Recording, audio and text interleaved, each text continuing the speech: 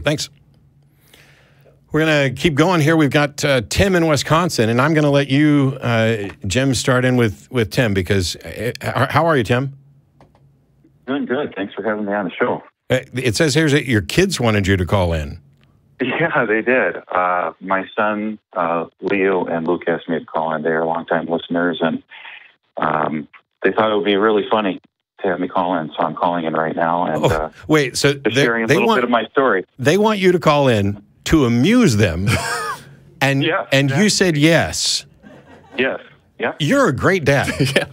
Yeah. You got points so far. Yeah. So all right. I'm gonna let Jim start in with this so that because I think that possibly your kids were waiting for me to eviscerate whatever it is that you were about to say, and I'm just not going to. Well, I'll be nice, but then you shouldn't disappoint all the right. kids by the end. Maybe after. Anyway, we'll we're see what you have to we're say. glad you're here, Tim. Go ahead. All right. Well, congratulations on your show, and I actually have a birthday coming up on March 14th this week. So mine's the 31st, so we're all March baby. Happy birthdays. Hey, thank you. Well, let me just give you a little bit of background. I was raised Catholic, and my parents through the 70s and through the 80s were part of the evangelical movement, and we moved there. And for a very long time, I was very much involved with the evangelical community. And I raised my kids in a community church, but then my wife at the time, her aunt really kept on giving me all these Catholic books. And I was like, I really want to find out what the truth is. And so I started reading, and all the research that I read about Christianity really pointed to the Roman Church. And so I made that switch, and we were going to church, and my son Luke, who has Asperger's, just kept on sitting in the pews and just lying there during the church services. And so one service, after catechism, we went to Dairy Queen. I said, Luke, what's going on? And he basically said, Dad, I don't believe this anymore. And as a fundamentalist Christian, I was very concerned about his eternal future. Sure. And so we started having these arguments and discussions back and forth. And so for me, as a Christian, I was more concerned about his eternal future and burning in hell. And so we started going back and forth, and he started sending me videos and then articles, and then I started getting books. And I started to do the research. And as I did the research, he left for a trip to Mexico. And as he was in Mexico, I was reading all these books. To make a long story short, after I did all this research, and what I've concluded is that the origin of Christianity is in Rome, and there's actually a book that you can read called Caesar's Rome, if you're familiar with it. And what I've concluded in this is that all religions are at equal standing. They have evolved just like culture, religion, and speech, and we're all part of the same global tribe. And so when my son came back, the very first thing I did was I took all these books I had read, and I'm not going to get into the detail of what those books were, but that was one of them. And I had them in a plastic bag, and I set them on the table, and I bought him an ice cream. And then I sat down with him, and he was sitting right across from me. I said, Luke, I've done a lot of research. And, basically, I told him, I said, you know what, you're right. And as I stood up, he just started to weep and cry. And I've never seen my son cry before, because I felt and I stood in judgment over my son and his eternal future. And as a Christian, I was very concerned of that. So, and where I stand now with my faith and religion is that they're all on equal grounds. I'm not an atheist. I am a theist. I would say that, from the research that I've done, I'm probably more of an idealist than anything else. And I've done a lot of research, and I don't think I'm here to convince any of your listeners or any of your viewers of what to believe or not to believe. I respect your views. It is a faith. It's a belief. It's very difficult to prove anything because and I'll put that out there for both of us, if we're seeking the truth, and we want to embrace the truth wherever it is, we're willing to go there. And we continue to have these discussions, and I think that's part of the reason why he wanted me to come on the show today. And as I've done my research, there's some things that don't necessarily prove that God exists, but definitely point toward a God. And I'm not talking about a personal God. I'm not talking about a genie that controls things, because if you watch one of my favorite movies, and it's Forrest Gump, there's two questions that are asked in the movie. Are we predestined like Lieutenant Dan, or are things like a box of chocolates like Mama said? And I think we're in a time where, you got the free thoughts, you have a free will to go where you want to go and do what you want to do.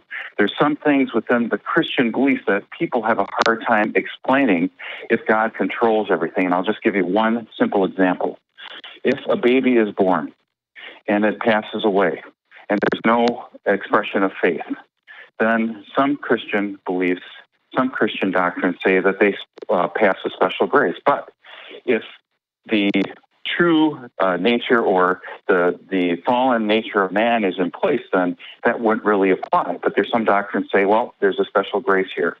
And even within the Catholic faith, there's a special grace applied to Mary. Well, again, going back to religion, this is a creation of man, just like language is a creation of man, just like culture is a creation of man, just like dress is a creation of man. And so I think we are in the very infancy, and I'm very, very, because I am in the very infancy of understanding how things really work. And the way I see the world now is totally different. I see the world globally. I see you. I see Jim, right? Jim, yep. As my brothers on this planet, and we're all trying to do one thing. You've really thought about this. You're trying to uncover the truth. There's to uncover the truth. There's a lot to unpack there. Let me start and address this from a parent. I just want to say one more thing. Sure. That, you look at some of the greatest minds, like Einstein. I mean, Einstein basically said, it's very, very difficult to understand. We see a universe marvelously arranged, obeying certain laws, but we understand those laws dimly. Our limited mind cannot grasp the mysterious force that sways the constellation. And then Nikola Tesla said, the idea came to me like in a flash of lightning. In an instant, the truth was revealed to him. There is no conflict between the ideal of religion and the ideal of science. He's wrong. And then, or was wrong. Yeah. And Tim, you said other thing. I just want to say one more thing. I keep saying that. In relationship to Max Planck, all matter originates and exists only by a virtue of a force. We must assume behind this force is the existence of a conscious, intelligent mind. And as I age, I'm not the same person I was when I was a child. And some of my first memories as a child is when I walked out into the world and experienced the world. I did not know how to speak, but I could experience God. I felt God. I felt God's presence. I didn't know the words of God. I didn't know any church or any religion. And so that's what I carry with me, and that's why I believe in God. So it's a belief. Okay. You guys believe right now that there is no God? No, that's not I believe that there is a God. Okay, so we've got a million things to get to. Thank you for quoting so many scientists who I think are monumentally wrong on the subject. It doesn't add anything to either side to cite somebody, Max Planck was wrong, Einstein was wrong, Isaac Newton was wrong, But go ahead, Jim. I'm going to let you pick apart a lot of these arguments, but the one thing that caught my attention as a parent, I have a 14-year-old and a 15-year-old, and often as parents, we think it is our job to, we bring up our children, we educate them, but I will tell you from having two amazing children, I learned as much from them oftentimes. And the fact that, I think it's important you listen to your son and you have a conversation, because a lot of parents, it can be very unhealthy when you have that view that you're going to burn in hell forever. And I've seen parents abandon their kids. And that it can be so harmful. So, and I know you had those thoughts, but from what I hear, I'm hoping that, you're actually having a dialogue, and it's okay if you don't agree. And that, most importantly of all these things is that this is your son and your family, and that is the most important thing. Absolutely. And so I want to thank you for that. Now, some of these arguments are where, while you're listening, it sounds like you're on this journey and went this path, and you went off the path quite a bit. And I'm going to let Matt talk about some of these arguments and fallacies of, you can't say they're all true, like, you know, validating all, or all equal. Or all equal. That's just not possible. They're saying different things and there's just no way. Yeah. Matt, take it away and have fun. So the first thing was, you mentioned a book called Caesar's Rome. Are you sure it wasn't a book called Caesar's Messiah? Oh, yes, that's it. Okay. My opinion, and it's the opinion of some others, is that that book is conspiracy theorist garbage. And I really, you know, it's a mistake to portray Christianity as if it were invented in the 4th century by the Pope and the Masons. The fact that there are similarities in stories doesn't lead to the conclusion that I think that's Atwill. But it doesn't necessarily lead to the conclusion it gets to. But in any case, what it led you to was this notion that all religions are equal. And this is a common thing where people are trying to say, you know, religions are just man's failed attempt to all describe the same thing.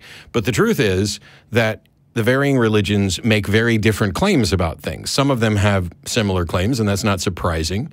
The notion that there is a God is a natural transition from, hey, I'm a person and I have these capabilities, to maybe there's a super person who has better capabilities, to, well, then maybe there must be a maximally super person that has these capabilities. It's a natural progression, but that doesn't mean that it's remotely true.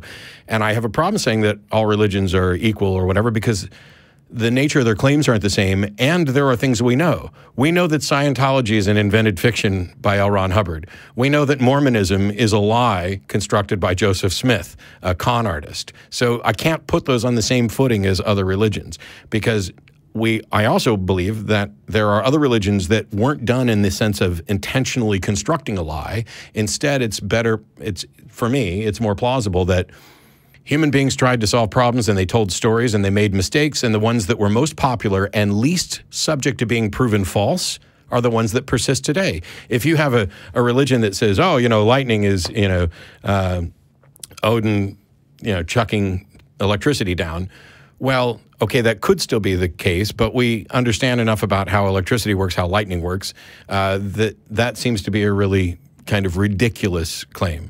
Whereas if you say, oh, well, we don't know anything beyond the Planck time, and it seems philosophically intuitional that something must have occurred to start off Big Bang cosmology or whatever cosmological model is correct.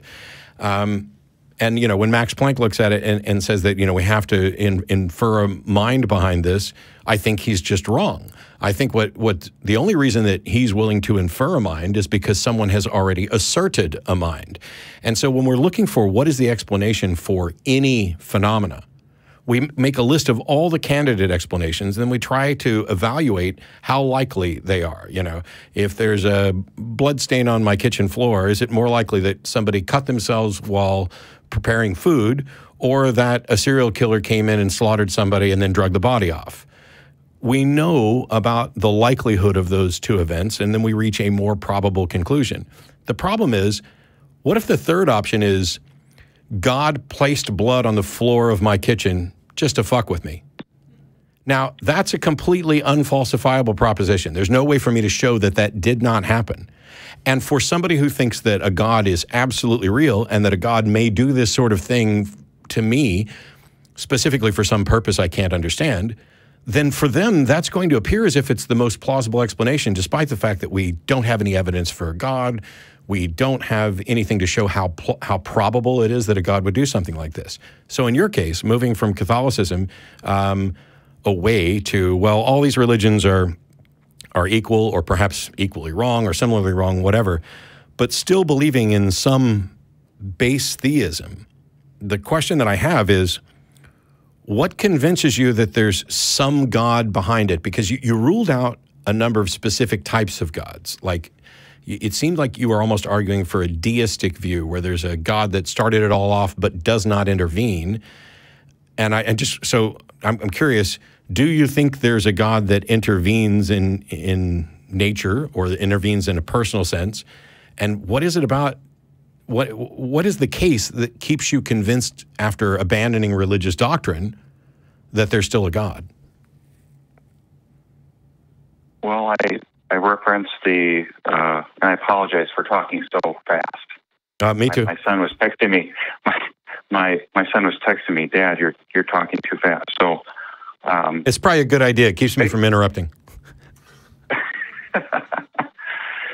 I think it goes back to when I was a kid and I walked out. I couldn't speak. I was still in diapers, and I remember walking out the front porch and then walking out into the world, and the thought, without words, I didn't know what words were, didn't know how to speak, but I knew and felt that I was a creature within this place, whatever it was. I didn't know what the world was. I didn't know what the sky was. I couldn't even formulate it, but I just thought, I'm part of this. And as I look at, quantum mechanics. Oh, boy. And, it looks like that God is holding us all together, or a force is holding us all together. Okay, those are two different things. So a force, a force is very ill-defined, and a force doesn't necessarily have agency or any of the things that we attribute to God. But what I've heard so far is that you had self-awareness and no understanding of language, and I'm presuming at this time that you also had no critical thinking skills and investigative skills, and yet you reached a conclusion about a deity at that point that has just lingered with you your entire life. I don't know if I would even say it was a deity other than a feeling that I was a creature within this planet and space. So do you think that's a good way to reach conclusions? I think it's a good intuition. I think we all have intuition. Is it possible to have a personal experience and be wrong?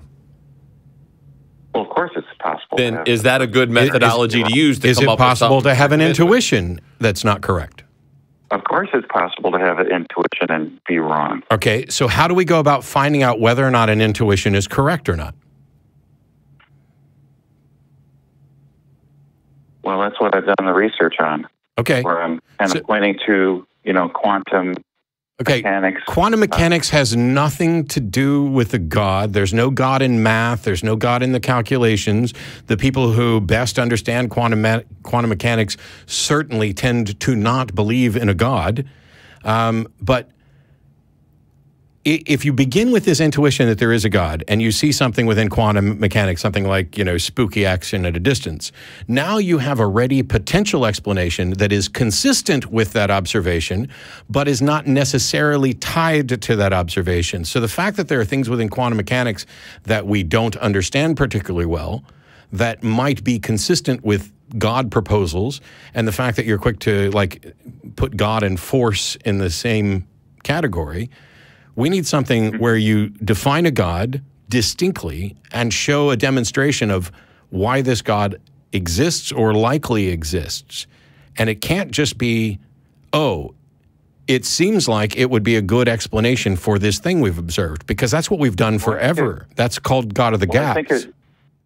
I think it kind of goes back to our conscious minds and our awareness. Okay. So, this consciousness, and there are plenty of studies out there where, people that have died have come back and have seen themselves on the operating table. People that have intuition with what's happening with other people if they pass away, and just the overall connection. I think that might be... So first of all, consciousness isn't explained or understood. Second of all, near-death experiences are near death and not death. And what we know about how the mind works is that a mind that is in the process of dying, starved of oxygen and other things, may not be functioning correctly. And that what most likely happens is that when somebody loses consciousness on an operating table and then comes to at a later time where they have been revived, what does the brain do? It tries to create a story that describes that missing period or that period of confusion. But even if somebody were accurately describing, let's say, a trip to heaven, which has been faked and admitted to be faked even within the last year or so, but also people tend to see the religious iconography that they grew up with. Catholics tend to see Catholic iconography, and Baptists tend to see Baptist iconography, and you very rarely get some crossover. You certainly aren't going to get it where people haven't been, exposed at all to these things. But at the end of the day, let's say that Jim dies tomorrow on the table, And after a fairly long time, let's say longer than anybody else, he is now revived, and he comes to me and he's like, Matt, let me tell you what happened while I was out. Now, my first thing is, how the hell do you know what happened while you were out? The most reasonable conclusion is your brain made something up after the fact. But setting aside that, I don't want to jump to conclusions. And he describes a trip to his version of paradise. Now, let's say that he actually did experience all that. How does it in any way confirm that what he experienced is in fact real? And if he experienced that, how do we determine that the best explanation for that is that there is a God showing him a paradise and not some other explanation? Well, I think it's just faith. It's your belief. It's your personal belief. Okay. Is there any position that you couldn't just take on faith? Couldn't I think white people are better than black people just on faith? Well, I don't know if I would agree. You don't think I could take that on faith? I think you could. I don't know if I like your example, is what I'm saying. Of course you don't. That's why I pick it. I think you could pick I could believe that this glass is the God of the universe. Now, is it possible? Stop. We already agreed that intuitions can be wrong. And yet if you have to take an intuition on faith, then it would seem to follow, and I would hope that you would agree, that it's possible that you could take an intuition on faith that is in fact wrong, right? Of course you can. Okay. Now, if faith can lead you to correct and incorrect conclusions, then we should be able to agree that faith is not a reliable method for discovering the truth, correct? But we're both expressing faith. You're saying you have a faith that there is no gods. No. First of all, no, stop, Tim. Stop. Seriously. I promise I'm trying to help you. I am not claiming that there are no gods, and I'm not claiming that that position, to whatever extent I have it, is based on faith. What I asked was, if it's possible for faith to affirm an incorrect intuition, then doesn't that mean that faith is not a reliable path to truth? That was the question. I know that's the question, but you're saying that faith. There's no but. This is a yes. This is a yes or no question. Isn't the atheist position? No. And the atheist, no, stop, Tim, I swear. The atheist position is completely irrelevant to this conversation, just like the position on Bigfoot is irrelevant to the conversation, just like the position on God is irrelevant to this conversation. I'm talking about the methodology. If faith can lead you to true conclusions and false conclusions, then isn't faith an unreliable method for reaching the truth? That's it. It's an abstract about the methodology. If you are basing your belief on observable science, then I would have to agree. But if God exists, and if God exists outside of space-time, how could you ever conclude or be able to prove that God exists or doesn't exist? You can't, and that's why you could never be justified in believing in a God. If your view is that you now believe in a God that could never be proved, then you are admitting you are engaged in an irrational act. You are affirming that you believe something is true and that you believe that you couldn't possibly be justified in believing that it's true. And the telling part of this is this was a very simple question that had nothing to do with God, no God, Bigfoot, whatever. It was intuitions can be right or wrong. And if you believe in intuition based on faith, it can still be right or wrong. And doesn't that mean that faith is not a reliable mechanism for discovering truth? And there's one and only one correct answer to that, and that is yes, but whatever is in your head would not allow you to say yes, even though you know that's the only answer, because you know that the follow-up question to that is you just justified your intuition based on faith, and now you've acknowledged that faith is not a reliable path to truth. So how then can you justify your belief? And something inside your head knows that that's not the case, which is why you wouldn't answer that simple, obvious question.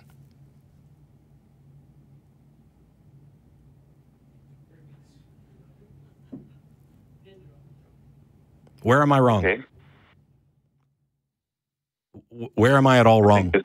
I think based on logic, based on observable science, there's no way to prove that God exists within this space-time, if God exists outside of space-time. So doesn't that mean you would need some method other than science in order to have a justified belief of that?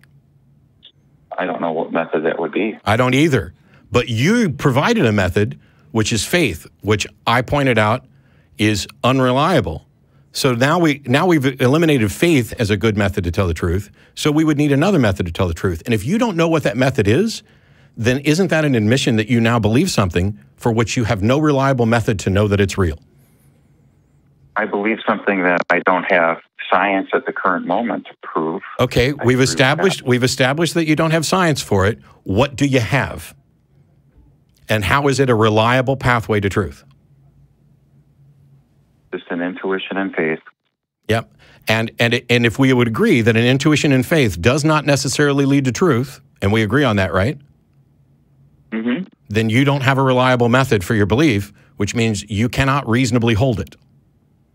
But on the flip side of that, science starts off with a idea, yes, a hypothesis, a belief, mm-hmm, and then they go no, through testing. No. And they go through measurement, and they go through and calculate. It's not. Okay, I just want to correct this because you equated hypothesis with belief. The way we would typically describe this is that there's some observation, we need an explanation. We come up with a hypothesis. It's not a belief. It is a suspicion. It is a proposition about a possible explanation. And then we go and do the testing to confirm whether or not we have good reason to accept that this is a likely explanation. And then when we reach the point where this becomes a theory, which is the highest standard in science, that is not an assertion that we are absolutely certain or that this is the truth. All it means is this is the best supported model that best explains the observation and makes predictions in such a way that we can be reasonably confident that it's likely to be true. It's not an assertion about truth. But all that is secondary. Because if we spend time talking about how science would go about testing things, and you've already said that science can't confirm God, then it's pointless to talk about science if we're talking about whether or not somebody can rationally believe in a God. So we would need another mechanism. Yeah, and I don't know what that mechanism would be. And I don't either. Whether we believe it or not, I mean, don't you believe that there is a truth out there? That either God exists, or God does not exist. And Correct. I'm choosing to believe in God because in the end, you don't choose what you believe. You do not choose what you believe. You are either convinced or you're not, and you can be convinced for good reasons or bad reasons. But while I would agree that it is true that either some God exists or no God exists, that those are direct logical negations, the proposition is belief in that there is a God warranted? And my answer is no, it's not warranted. That does not mean that belief that there's not a God is warranted, because that proposition may be unfalsifiable. You could come up with a God description that there's no way to prove it's false, and that means that you could not have a reasonable justification for accepting that. You would basically be claiming to have falsified the unfalsifiable in much the same way that you, Tim, have essentially claimed that you have detected the undetectable. If God is essentially undetectable, and your method for detecting God is this unreliable thing of I have an intuition and faith, then you're essentially claiming you've detected the undetectable. I'm not asserting there are no gods. I'm certainly not asserting it with any degree of confidence or anything like that. My position is that the God claim has not demonstrated and met its burden of proof. The null hypothesis, the thing that we start with, is kind of like a foundation. It's like you're innocent until proven guilty. We begin by assuming you're innocent, and we have to build a burden of proof to show that you are in fact guilty. Similarly, if you view God as being accused of existing, we begin that God does not exist until such time as there's a demonstration of it. And when there is, then belief is warranted. And if that demonstration doesn't come, then we have to vote not guilty, which is not a statement that God doesn't exist. It's a statement that we have not demonstrated that God exists. That's the difference. Now, for some gods, for some God definitions, I absolutely believe they don't exist, and I think I can make a great case for it, including most versions of the Christian God. Tim mentioned he was reading books, but he, some of the conspiracy theory books, as you call it. Is there books you would recommend to take him down a path of some of these things that you would recommend? And Tim, would you read them? Or if we send them to you off air, either way, if we don't come up on the spot, would you actually read them? The first two books that I recommend to everybody, even when they develop a more specific interest, there are other books to go to. But the first two books I always recommend. One book is a book called Innumeracy by John Allen Paulos. It has nothing to do with religion or that much about philosophy. It's about how bad we are at math and how prone we are to misunderstanding statistics. And it is a good starter book to kind of retrain your brain to be suspicious when you hear statistics and numbers like, oh, well, the odds of RNA producing or evolving out of nothing are 1 to the 10 to blah, blah, blah, blah, blah. And it allows people, it's called Innumeracy. The author is John Allen Paulos. It's one of the best life-changing books I've ever seen or read. It reminds me a lot of how much my life was changed by like James Burke and Connections and The Day the Universe Changed, even more than Cosmos.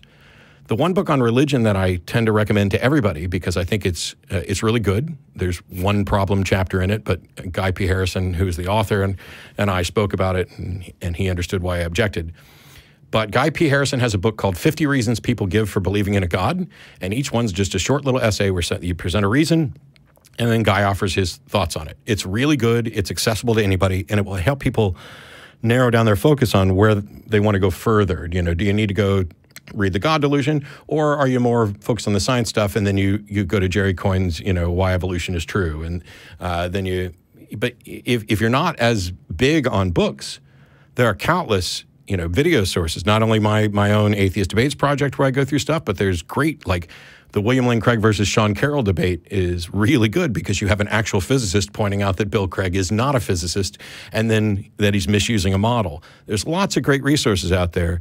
But the key thing is to start training critical thinking skills and skepticism to get a foundation behind logical fallacies and syllogisms and why we need those structures. Because a lot of people think that if an argument is fallacious, that means the conclusion is false. And that's not the case. What it means is if an argument is fallacious, that you cannot be confident the conclusion is true. However, if an argument's not fallacious, if it has a proper structure, if you accept the premises, you have to accept the conclusion. And when you come into conflict with that, you get into like, sorry for the technical terms, but a reductio ad absurdum, where you're like, wait a minute, I don't accept this conclusion. That must mean that one of my premises is wrong. So if you begin with God exists as a premise and it leads you to a conclusion that contradicts some observation, then that, you know, if the conclusion is true, then one of the premises is wrong. And it may be that this one about God existing. But those are the two books I tend to recommend. Well, I appreciate you guys having me on the show, and I'll just make one final statement, and then I'll go. Okay. The way I can just summarize it is, it's like I've been invited to a party, and I'm in the person that threw the party. I'm in their house. It's a beautiful house, and I feel that if I don't at least acknowledge the person that invited me to the party, it's a disservice. And for me to say and to conclude, I just could not conclude because there is, as we already said, there's no way to prove it or disprove it. So I guess I lean on the side of believing there is a God, because if God exists and I'm a creature of God, then in the end, the truth will be revealed, and I'd rather live my life at least being thankful that I was invited to the party. And with that, so let me give you one question to think about, Tim, if you're there. Are you there? I'm here. Okay. What if you think you're at a party, but you're actually just standing out on the street with everybody else and nobody invited you there? How do you prove that you are at a party and were invited to the party? Not just that you feel you were invited to a party, because what you're describing is as if you were invited to the party of life. And as far as I can tell, the universe is entirely indifferent about us.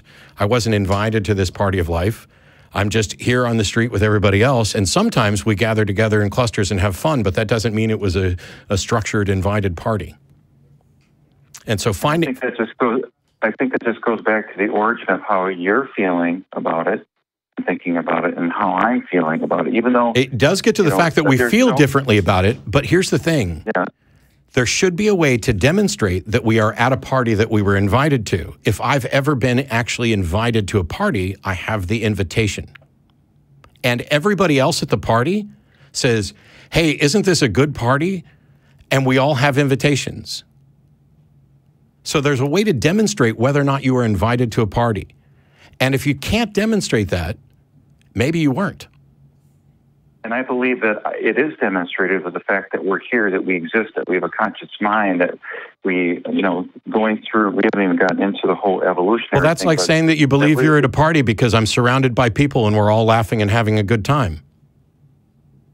That doesn't mean I'm at a party. The fact that those things are consistent with a party doesn't mean that it is a party.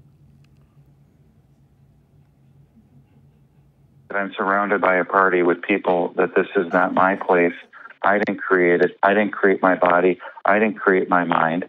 I didn't create any of this. My parents didn't do it. Yeah, but you're presuming that there's a who that created these things, when all of the evidence points to natural processes constructed these things. We are living things. We are the product of our parents.